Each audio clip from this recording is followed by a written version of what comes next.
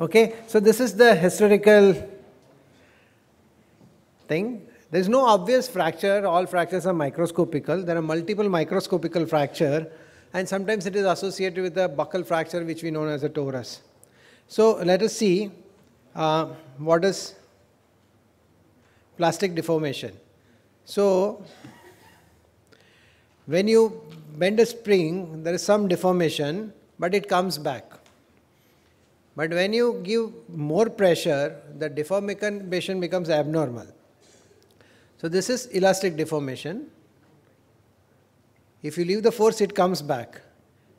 But when you give more force, when it does not come back to its original place, it's known as plastic deformation. That is what we are talking about. So in the real life, this is the suspension breach, and when that suspension breaks, it leads to fracture, and this fracture we call it as a plastic deformation. Bowing of the fracture of the forearm was way back described earlier, and there is a very limited literature and there are a handful of paper describing this.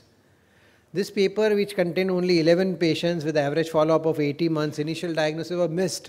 3 was missed, 9 patients, some malalignment was accepted, and what they concluded is after 6 years remodeling is generally less, so we need to be more careful. Reduction is required for those patients who are more than 6 years old and in which there is a cosmetically visible deformity or when there is angulation more than 10 degree.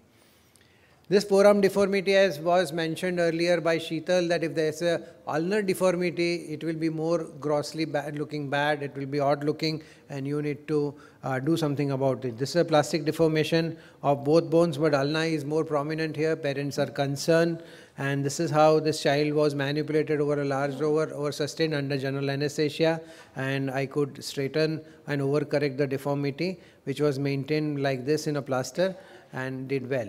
Left forearm deformity, female 7 years. This is how it looked like. There was an ulnar lateral bowing, and this is how the amount of bowing was there. It was old, about 3 days old. I gave a try. It did improve, but it did not 100% improve, but ultimately the functional result was good. This was a 3-week-old deformity in an adolescent girl. At this point of time, it is very difficult to correct, so we did not do anything, but she initially had some rotational restriction which was not functionally disabling, but had this been corrected on day 1, she would have got better results. 14-year-old male treated on an OPD basis. This was persistent, nothing was done for this, and it remained after 3 months like that. It remained even after 6 months, though the radius was remodeling very well. The ulna did not remodel because there were multiple fractures, and you do not expect mid-shaft to remodel well, especially when there is an angulation.